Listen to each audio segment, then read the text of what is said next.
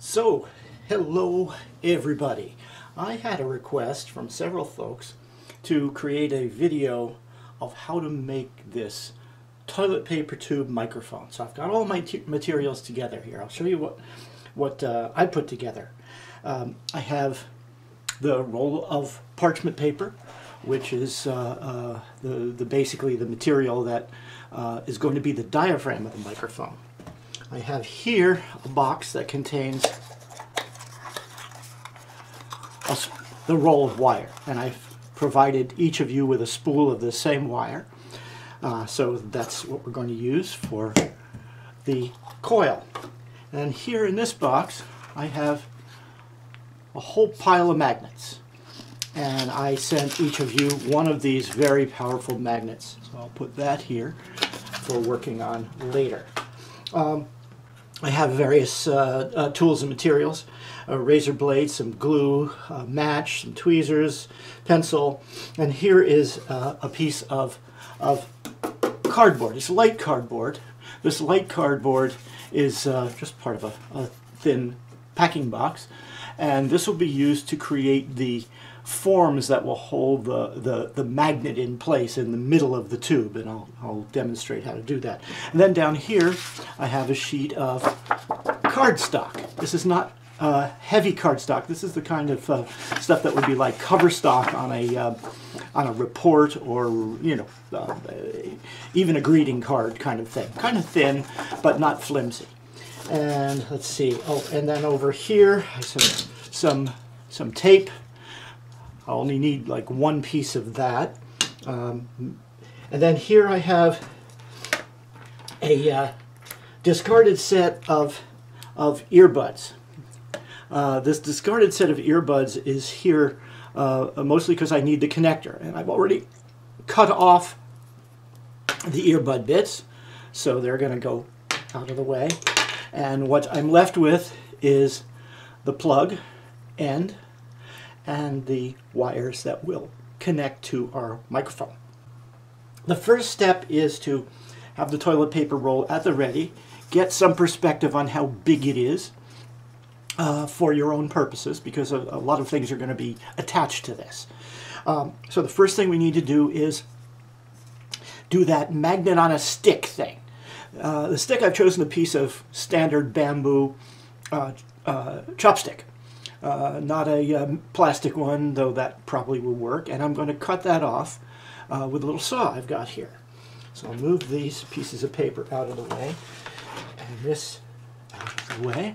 I'll move this little saw into place. You can use any kind of a hand saw or something to do this. I just happen to have one of these that I was using for cutting harpsichord jacks last year to help repair my own harpsichord at home. And it's just a little tiny version of a table saw. So I'm going to measure this way. I want the magnet to go up almost to the diaphragm. That's going to be on the top of this. But I don't want it to go past it. But I want it to be a little bit longer so that I can have some room to manipulate it and get it into place. And we'll worry about anything to do with that fitting later. But for right now, we're just going to get an approximate measure. So I'm going to make this just about maybe a ½ inch longer than the toilet paper tube. And so I'm going to put it over here where my blade is. I don't know if you can see it happening, but I'm going to turn this on.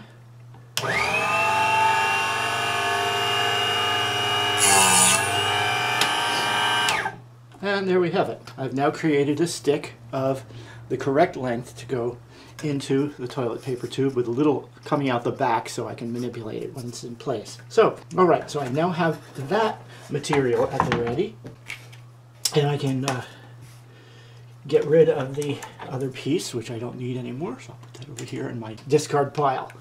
Okay, so I've got my wire, I've got the paper and the cardboard, and I've got the parchment paper.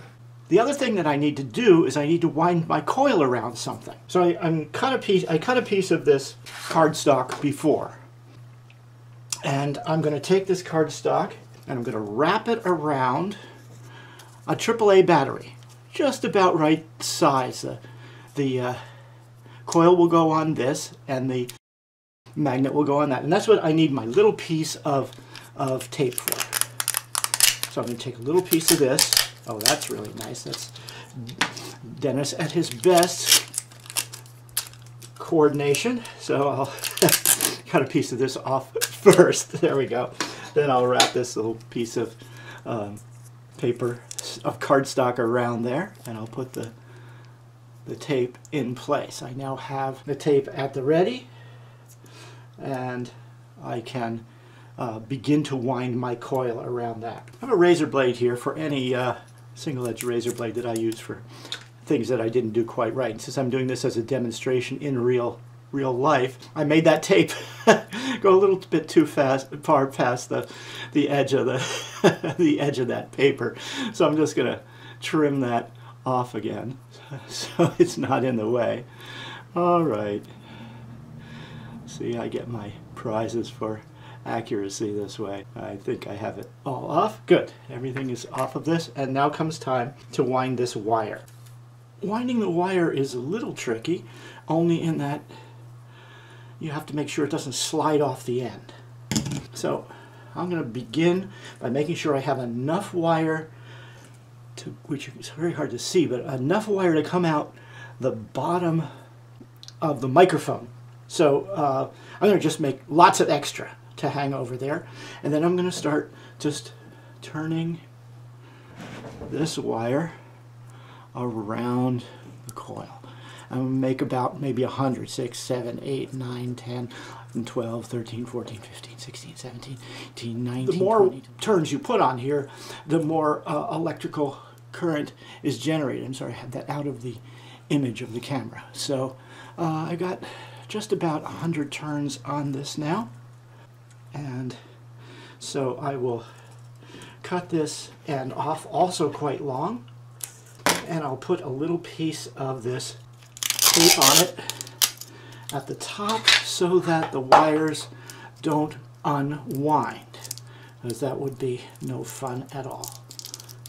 So I'm just put a little piece of tape on that, hold those in place.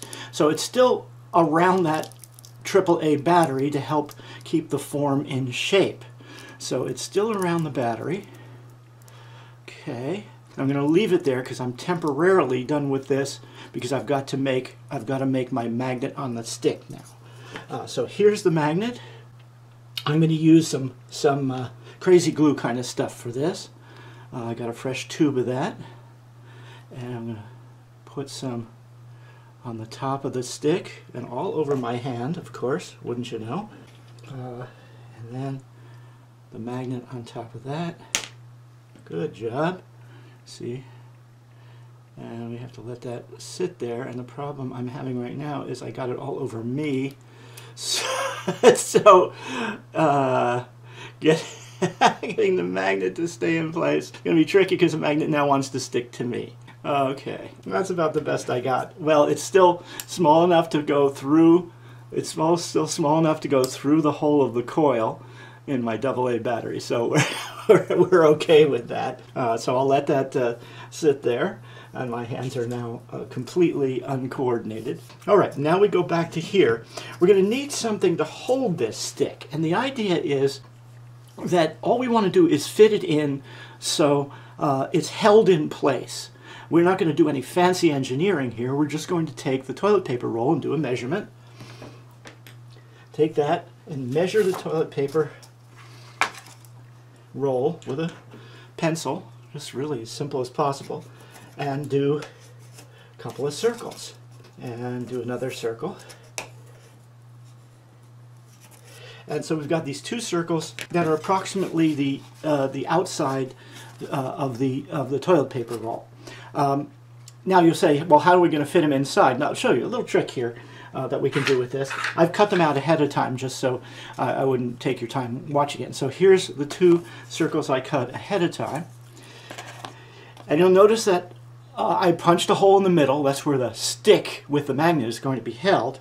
And then I've also put little cuts around them so that they can fit in the tube and Once they fit in the tube, the thing will stay in place exactly where you want it to be, just from sheer pressure along the sides.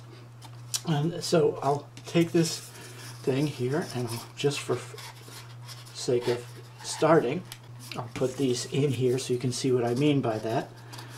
And you push them in to the tube, and you can see, I don't know if you can see if there's enough light to see, but they are sitting in the middle of the tube. So you can get them a little closer here. You see they're sitting in the middle of the tube with the hole in it, and then I will put this magnet stick in them. So I'll take them back out again for now. Take this cardboard out of the way. Just push them back out again. And so what I'm going to do is stick this thing in it, and this one in it. So this is, get in there, this is my magnet support.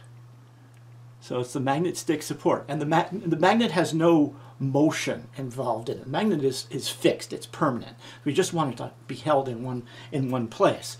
So I can then take the whole assembly and push the whole assembly right into here.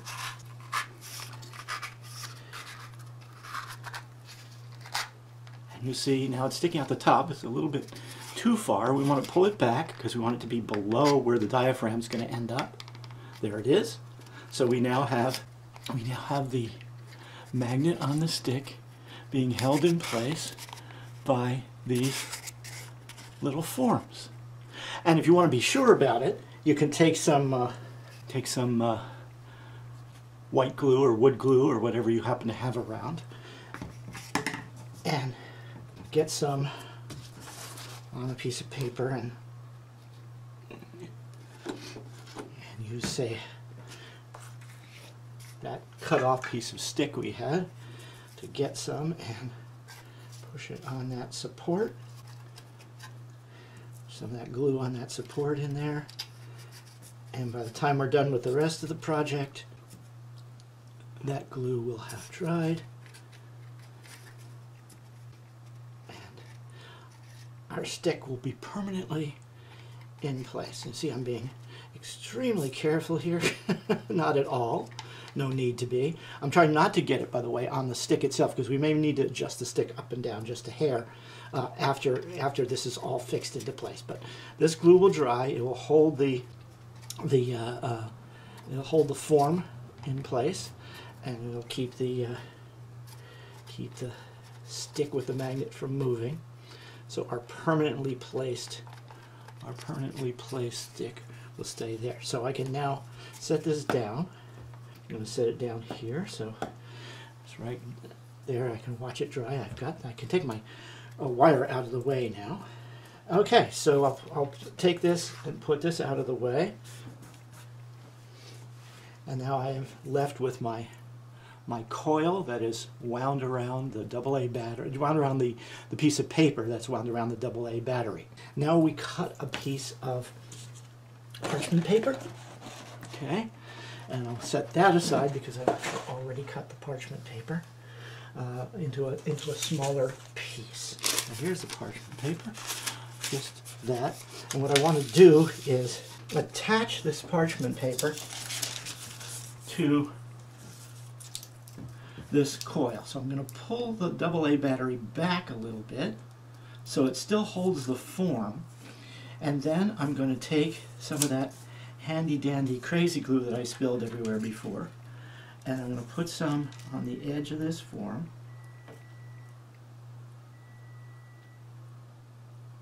What I'm going to try not to do is glue the battery into it.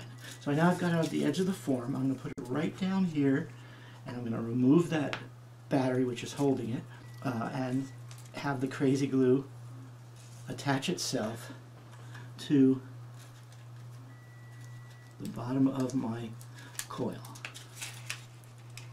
I don't want to use too much, mostly because the diaphragm is part of what has to move rapidly. So I'm going to take that, hold it there. momentarily, and what I'm going to do at some point, I'm probably going to edit this video. I'm probably going to cut it so that I give this chance to dry in place and become attached to that. So I'm going to do that now. So the next thing you're going to see is that affixed. Okay, and I'm back and the glue is dry. The diaphragm is now attached to the coil. So the next step is finding a route for the wires through the tube. So we have the tube set up with the magnet in it, and obviously this coil has got to go down below to some degree.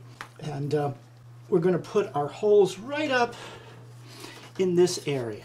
So gently cutting some holes in the upper part of the tube. Just for convenience, I'm going to put one on each side.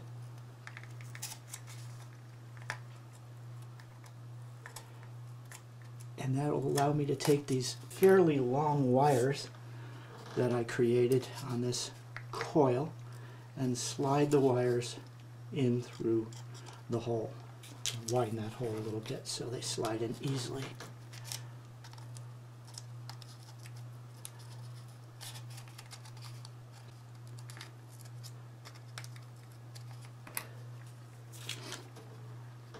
Since my diaphragm is glued to that, I don't have to worry about it falling off. That wire is going to go through that hole, if I can get it there. There we go, there's one. The other wire is going to go through this other hole. So I have the wires going through the two holes. I'm going to gently pull the wires so I can bring the diaphragm and the coil up to near the magnet. And I want them to be placed so the wires themselves are sort of out of the way.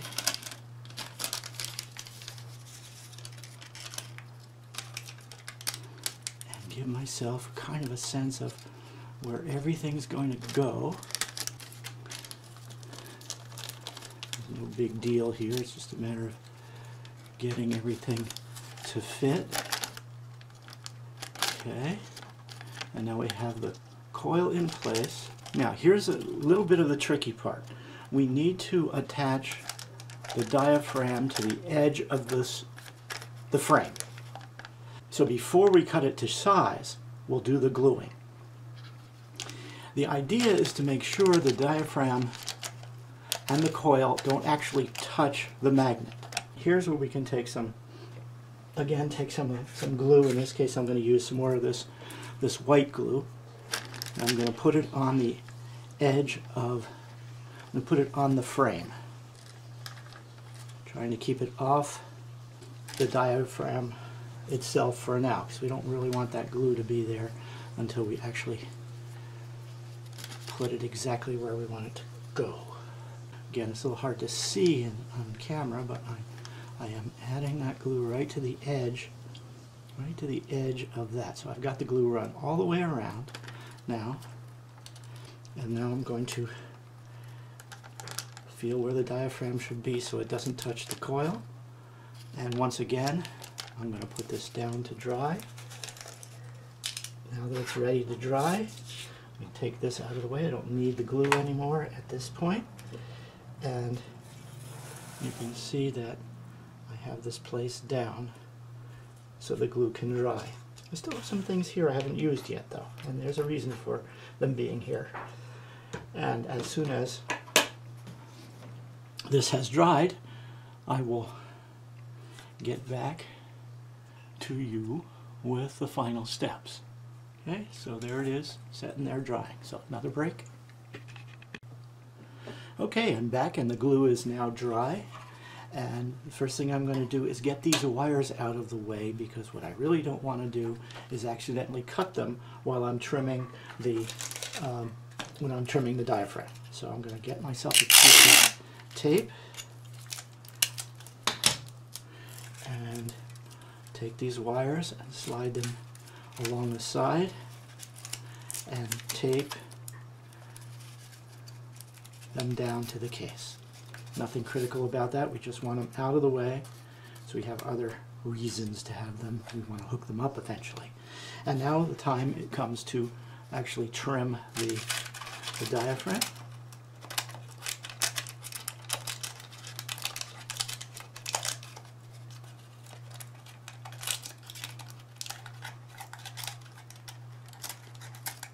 Okay, the diaphragm is trimmed.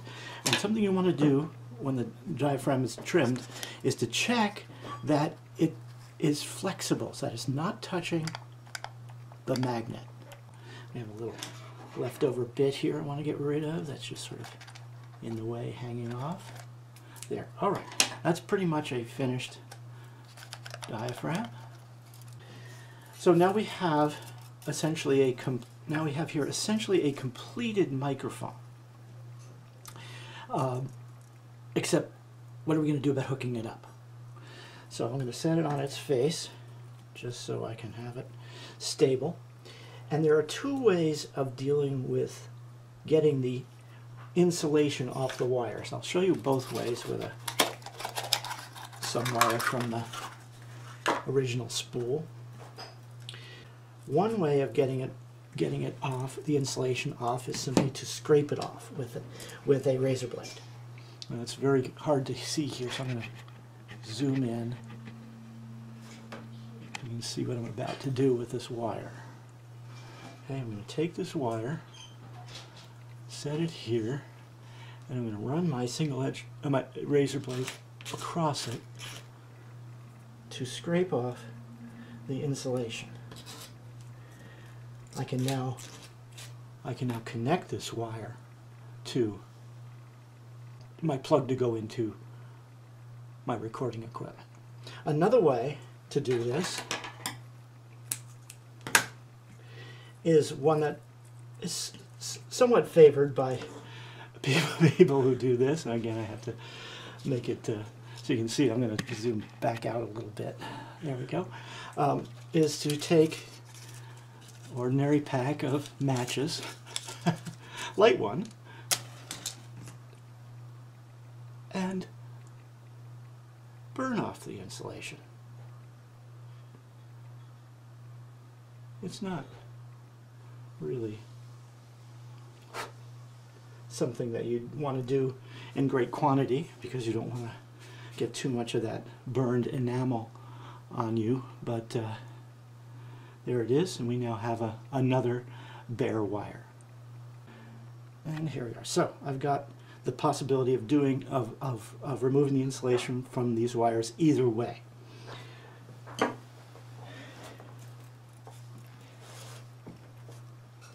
And as I said, my preferred method is to burn it off for me, because I only do it occasionally. But leaves the wire a little bit corroded because it is copper.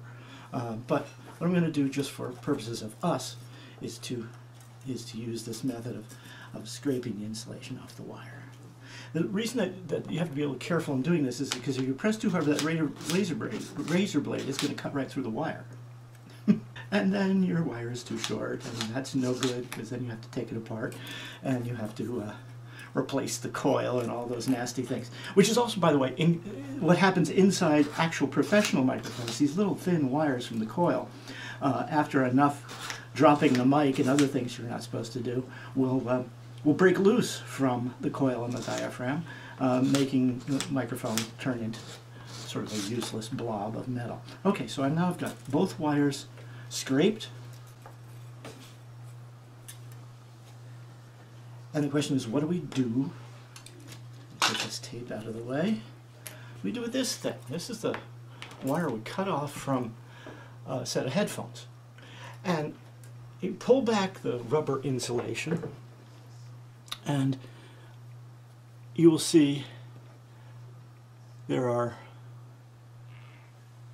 two different sets of wires inside. Now, since this is a stereo headphone, it's going to have two hot and two ground, and so it's hard to see the colors here, but I've wound the two grounds together, and I've wound the two hot leads together. So that's going to give me plenty of connection possibility. I'm not going to mess up by ended up connecting to the wrong place. And likewise, these are coated wires on the one side. One side, the ground side, the neutral side, is uncoated. You can perhaps see, again, it's a little tricky in the video to see, but the neutral wires aren't coated, but the hot wires are coated.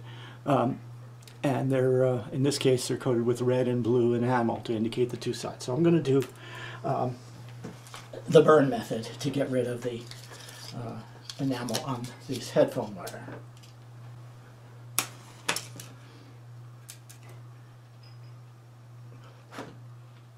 Okay, there we go. All right, the enamel is gone. And so now I have the possibility of connecting these wires. And since it's just an experiment for us, we're just going to wrap the wires together. We're going to wrap the wire on this side. Doesn't matter which side is which, because this is, as you'll recall, these are unbalanced cables we're doing here. We're not reversing our phase to have this go into a balanced cable and all that fancy stuff for. Oh, I didn't get all the insulation off this one.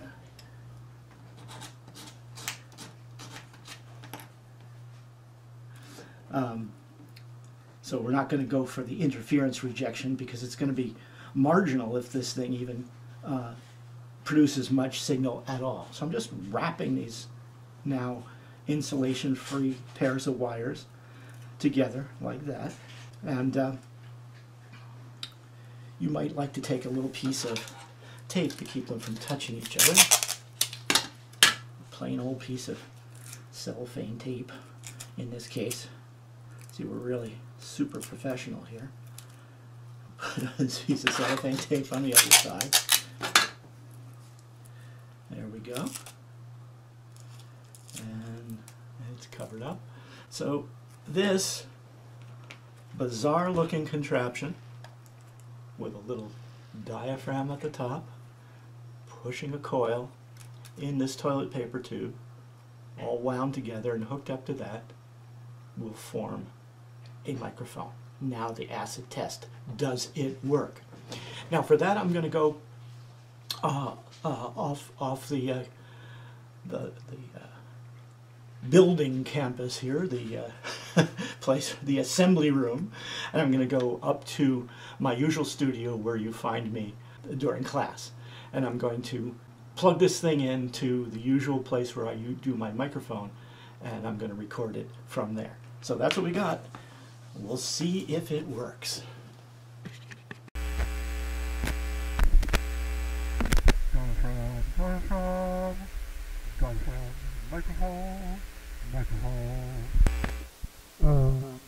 That's about all we can say about it.